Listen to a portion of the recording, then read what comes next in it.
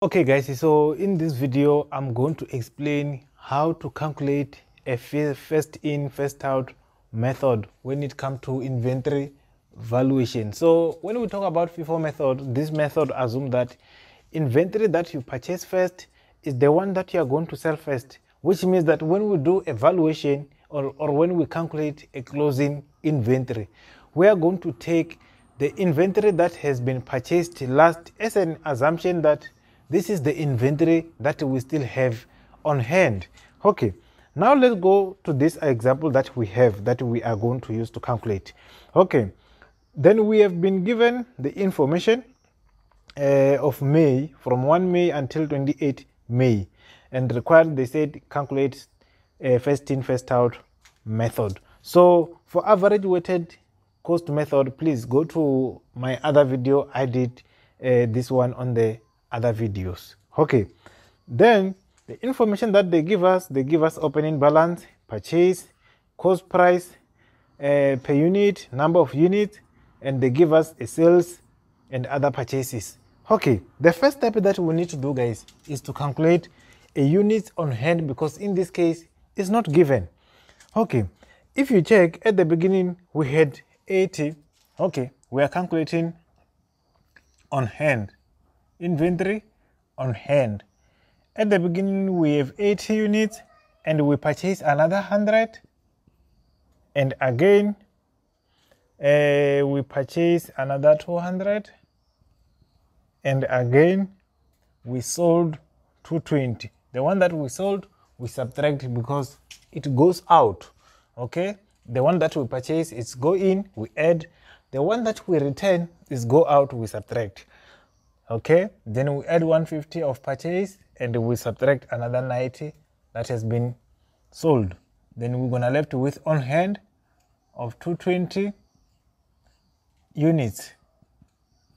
Okay, that's the first step that we need to do when we calculate our first in first out method. Okay, now let's proceed. Now we have to check where does this 220 coming from. Remember, the cost price of this bench, they are not the same. Other bench is costing 100 rand, 150, 160 and 140, which means that we must pick the correct bench so that we can get the correct answer under FIFO method. So the one that we have on the opening balance, we assume that has been sold because it's first in first out method.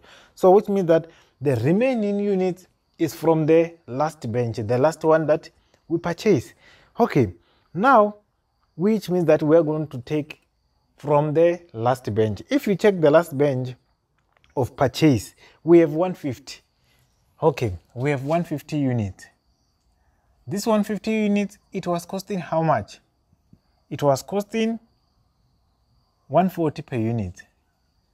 140 per unit. Then we need to calculate and get answer. Now we have a problem.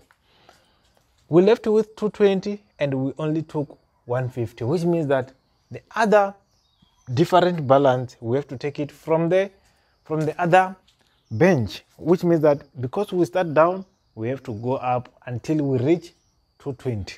Okay, the other bench, the following bench, we have a 200 units. The one is costing 160.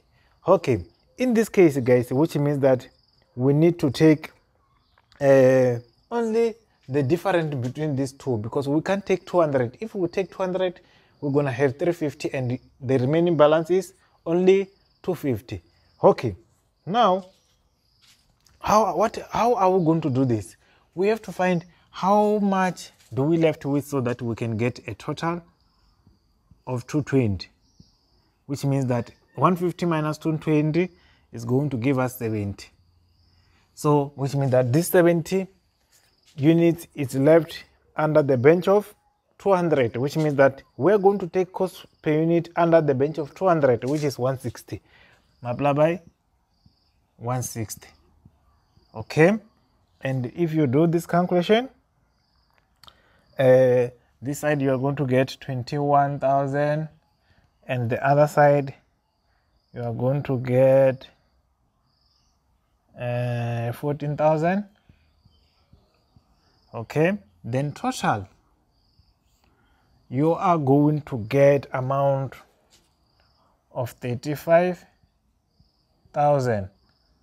That's the answer that you are going to get under inventory valuation of first in, first out method. However, guys, under this example, we do not have any damage, we do not have any return. So please make sure that you subscribe and watch other videos that I did under first in, first out method. You can also check average weighted so that you can learn more principle, because if we have a closing, if we have a balance is like a return, which means that the calculation we're going to be more and more complex. So stay tuned in this channel, guys, so that you can learn more. I'm gonna see you on the next one.